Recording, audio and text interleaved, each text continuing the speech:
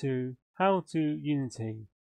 In this video I will be showing you how to view two scripts side by side. If you found this video useful, please like and subscribe for more content.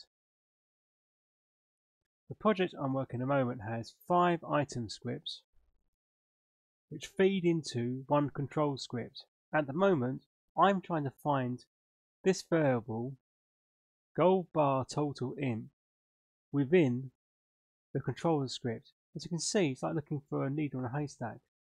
If I could view these two scripts side by side, it will make coding much easier.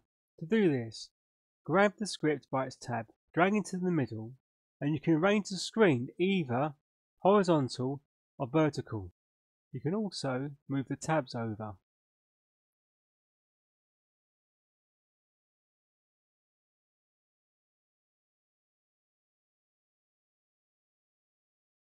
If you wish to keep the order of your tabs, you'll best pin them to the board, because if you don't, when you move the central divider, your far right tab will move to the front and you'll be constantly rearranging the tabs. To stop this happening, pin them to the board.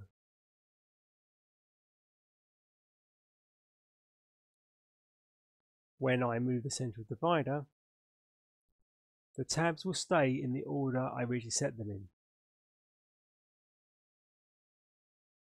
Something to bear in mind. Say that you're comparing two scripts that are very similar. If you use pinned tabs, it can actually mess up the line numbering of your code.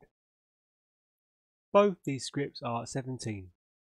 But when I move the central divider to the right, you can see this script has moved down by 1. This could cause confusion if you're comparing two scripts which are very similar.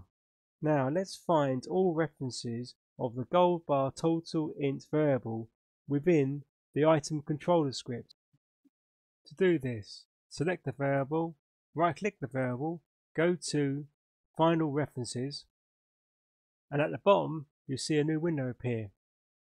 This will show you all the references to the variable within other scripts.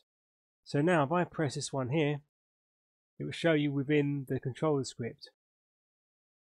If I press the next one down, it will show you the next one down.